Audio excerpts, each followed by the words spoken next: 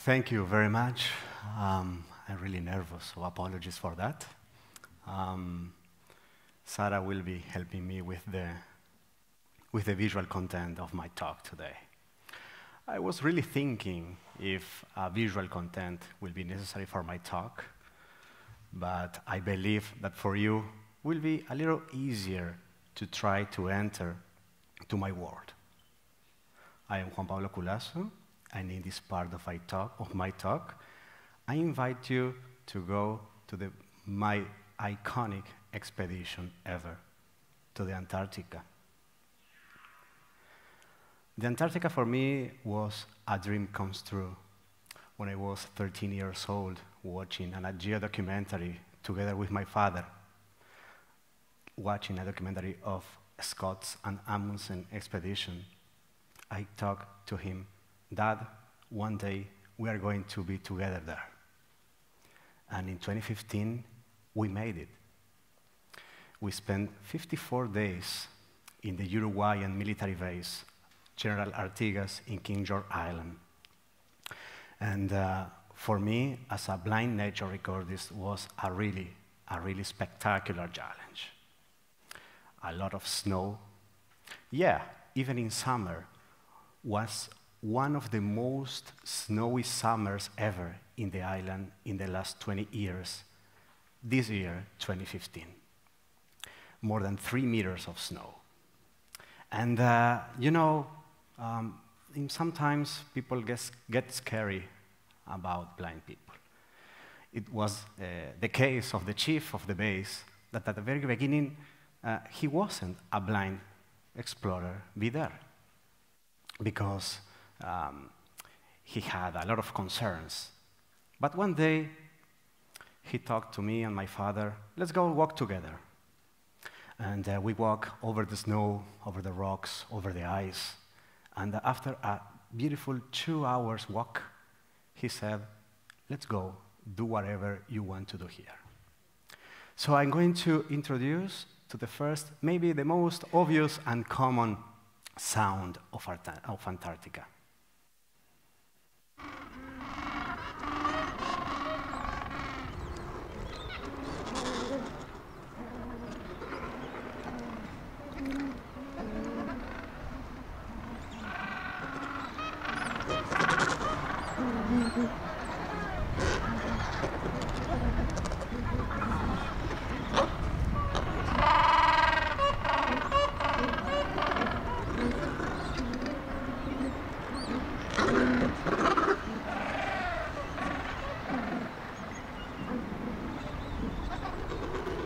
Yes, it is a penguin colony, a horrible, smelly penguin colony. Yes, it's beautiful to listen. Even it's beautiful to see, but it's horrible to smell and walk over there. It's horrible, guys, believe me. Even in -10 Celsius with a wind there. So raise the volume a little bit to listen a little bit more of the penguin colony, please.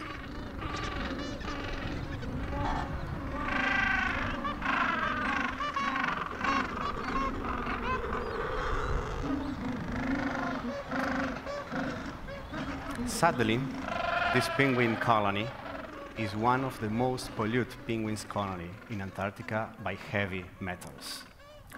Even the salmon manufacturers in Chile, the medicines that they use for the salmons arrives that coast. Yeah, beautiful things and bad things. The next sound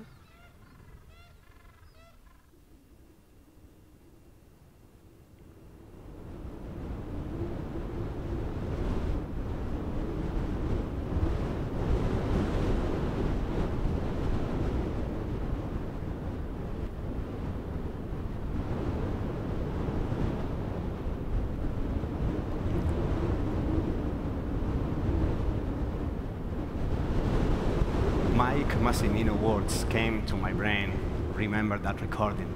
But Mike was not 30 seconds. I need to stay 25 minutes recording that 120 kilometers per hour wind outside. So yes, But today, I remember that sound, and it sounds is the 80% of the time in Antarctica. Wind, penguins, of course, and then be prepared for the next one.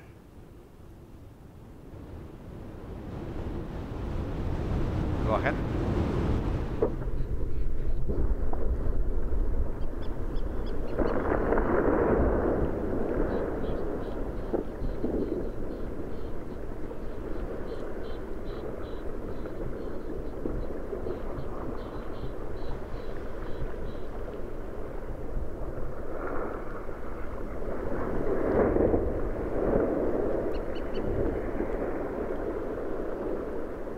No, it's not a thunder. It's an iceberg cracking. I believe that I was extremely lucky recording that. Once in a million times, because I was not using any kind of automatic record system. Just me, the microphone, my hand, and my recording. And I was trying to record a small bird, but at the same time, that explosion came and really is one of the most beautiful sounds that I could record there. Next, let's go below the water.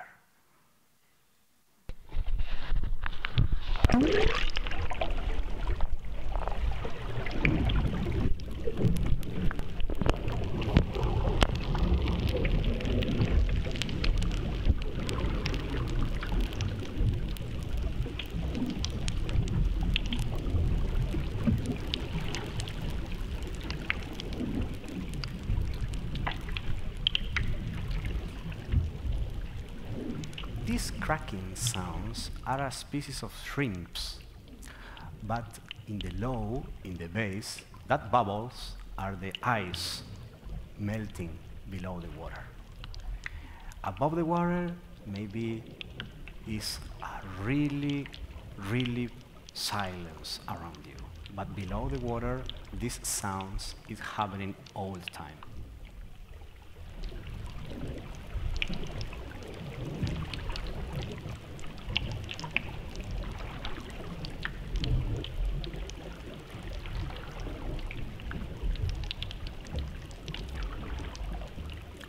But yes, even flying more than 7,000 kilometers from my country to there, I was expecting that I never found the next sound. Not yet, please.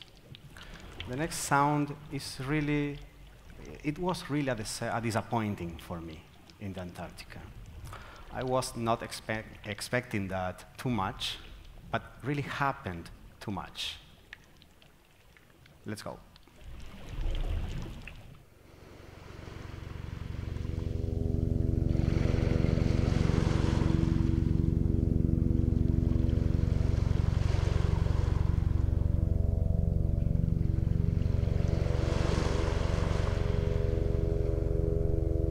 Yes, soundscape, human-related sound pollution. It happens a lot there, a lot of helicopters, planes, boats, snow motorcycles, whatever you can imagine. Even there, really far away from civilization, was really hard in certain days, try to get a place, put my microphones, and press the rec button.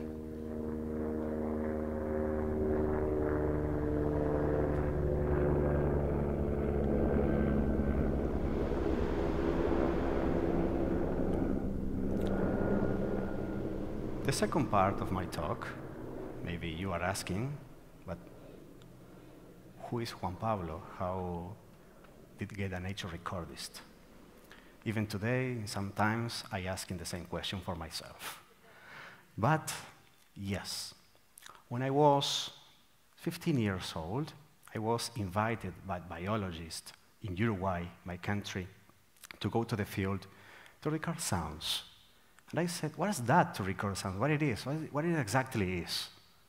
And the leader of the expedition said, Juan Pablo, is basically, I'm going to give you a record, a microphone, press rec, and that's it.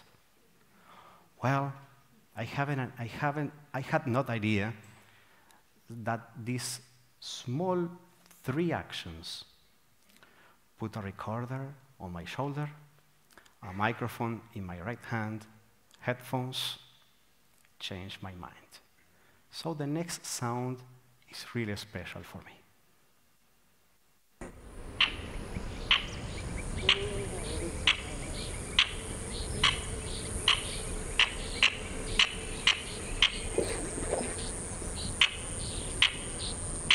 Yep.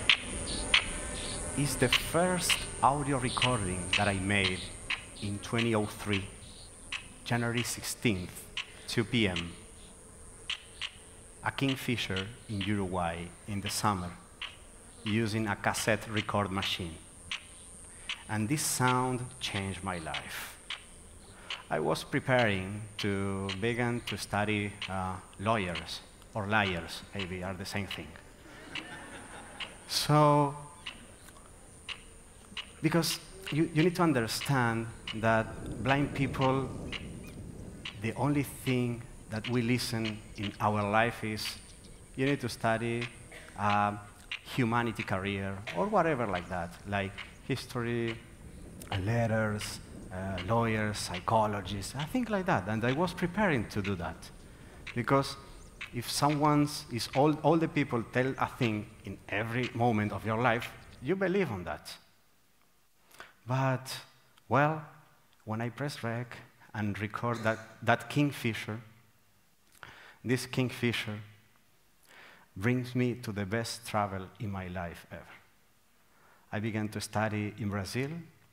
We went with my father to Brazil, and I was received by a teacher in Campinas University, but not in a formal way.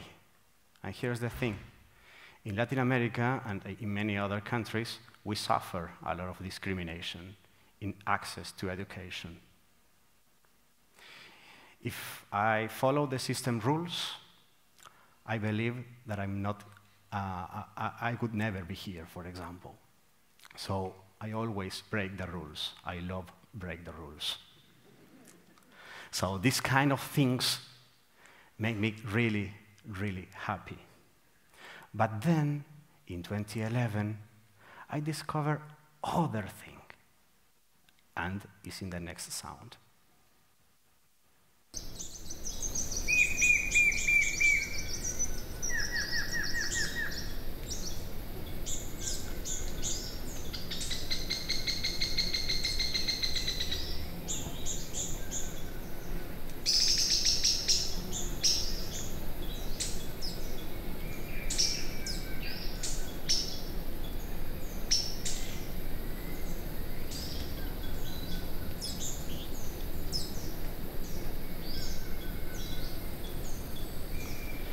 This is my first soundscape recording made in Brazil, in Minas Gerais state. I discovered that soundscapes, natural soundscapes, are one of our heritage that are disappearing in a really highly rate speed. Go to the field and record sounds of nature is nice, is amazing, but at the same time it's really sad. Because you can go to a place, press the rec button, and then you don't know in even the next year that place will be untouched.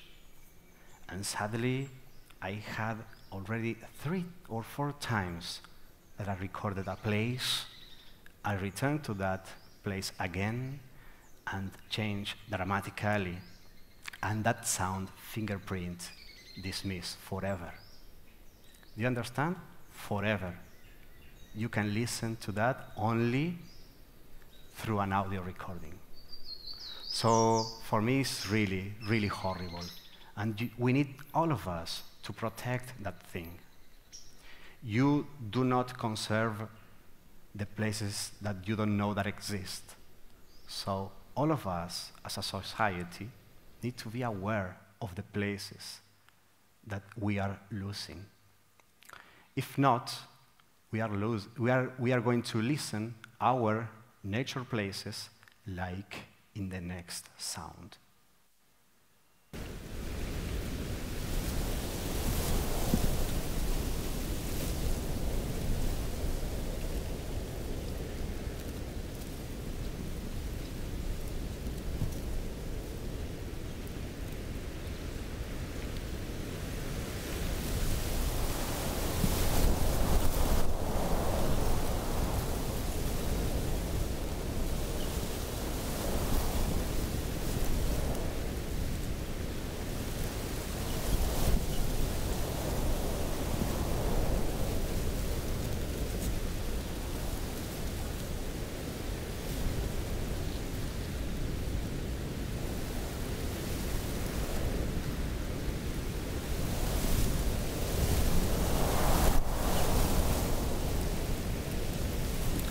So, you know, I'm a people that moving forward every time, every day.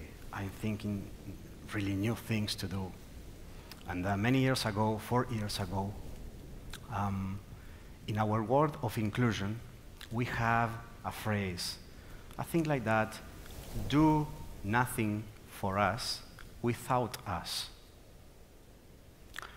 Because in so many situations, even with amazing intentions, and it will be the third part of my talk, people try to do things for us, but never works as expected, because they don't ask us to go together and achieve the goal that you are trying to do. So you lose resources, you lose a lot of time. And I want to open this third part of my talk with the next sound.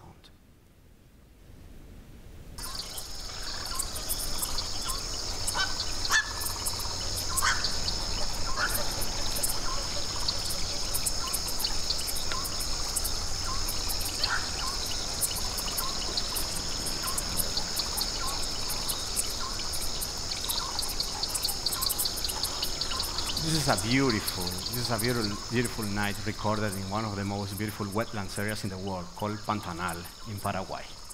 And this sounds represents too much because so many people get scary about night.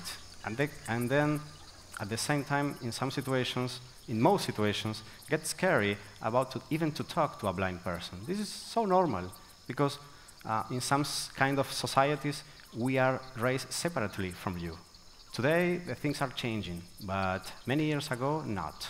So after that, I questioned myself, what can I do for other blind people to go out to nature like me? Because I'm a privileged person. My family support me a lot. My father gave me, my mother gave me a lot of opportunities. And that for this reason, I'm here. But what about the other blind people? So for the last 4 years, together with my wife, Sarah, we are working together to make natural areas, initially private natural areas, accessible, inclusive for blind people. Adapting trails, using Braille. Maybe most of you are asking, what is this thing? I'm checking my time. 18 minutes, 52 seconds. Sorry, Richard, maybe I'm going to pass a thing.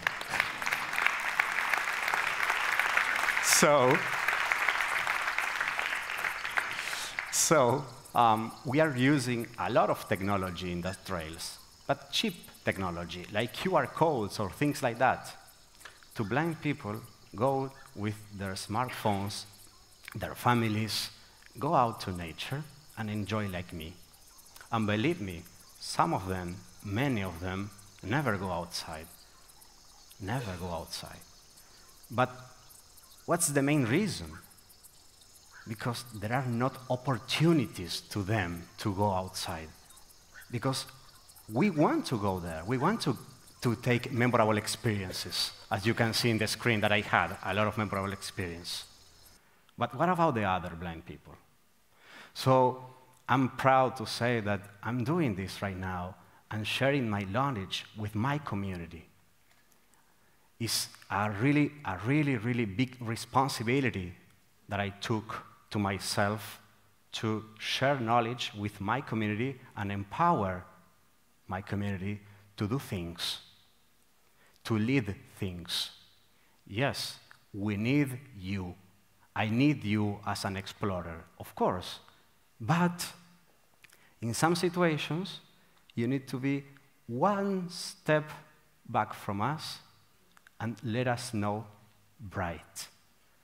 So I want to close my talk with an absolutely gratitude to all of you with a sound, a really special sound. Even with 20 years of career, I could never return to my country, Uruguay, to record sounds. But 3 years ago, I get granted by two absolutely marvelous friends, and I could record the natural sound map of soundscapes of Uruguay. And I would like to show one of my favorite sounds for you today.